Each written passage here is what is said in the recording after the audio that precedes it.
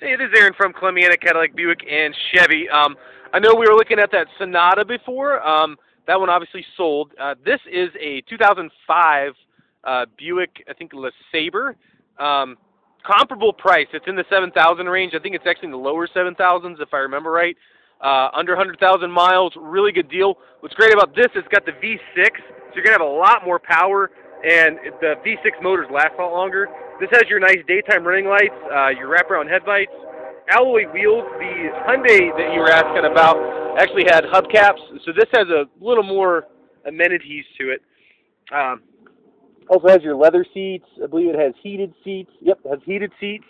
So in the wintertime, they'll be great. Cruise control, which I think the Sonata did not have cruise. And it even has backup sensors. So if you're backing up, you won't. You have no real good excuse to hit something, I guess. I don't know. Depends on how those work. But yeah, if you have any questions, something like this interests you, great. And one more car.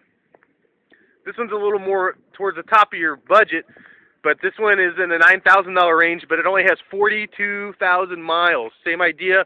V6 gets really good gas mileage, though. It gets about 30 miles to the gallon. Something like this would last a really long time.